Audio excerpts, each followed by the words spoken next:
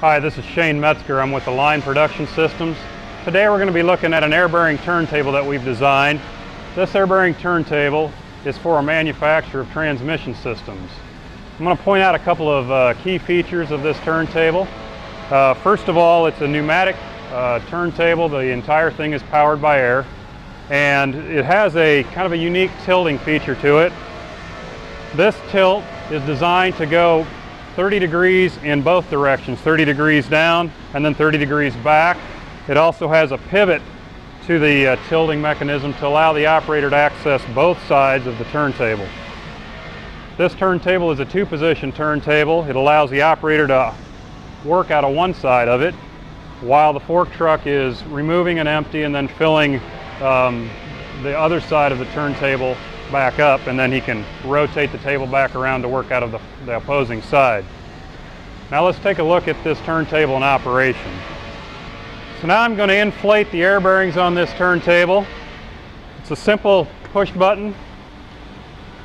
It takes about a second or two to lift. Now the turntable's floating on air, and I can just manually walk this turntable around. As you can see, it just keeps floating on air by itself. It will go 180 degrees. There's an internal bumper stop in this table to stop it at the position. So there it's stopped, and now I can just shut the air off.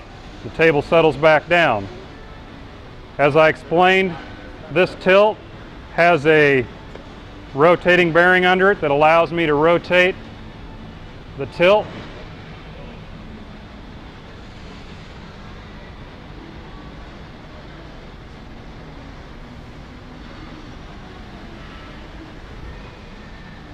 It's got a foot pedal brake that locks the tilt in position so it won't back drive.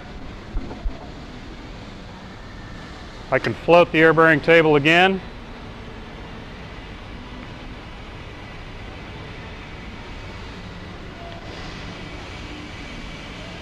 Back around to the other side.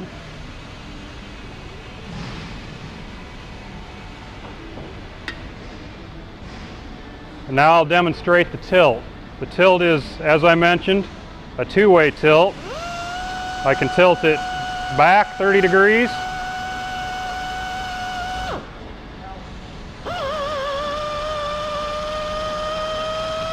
It has a one-shot valve that stops the tilt in the center position, and then I can keep going.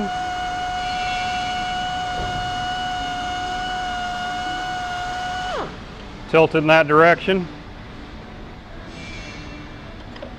Again, this tilt was designed with the rotating feature. It allows me to rotate the entire tilt 180 degrees.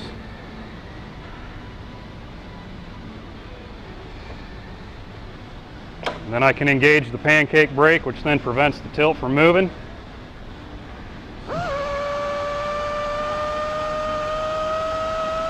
And then rotate the tilt back to the center position, which trips out automatically.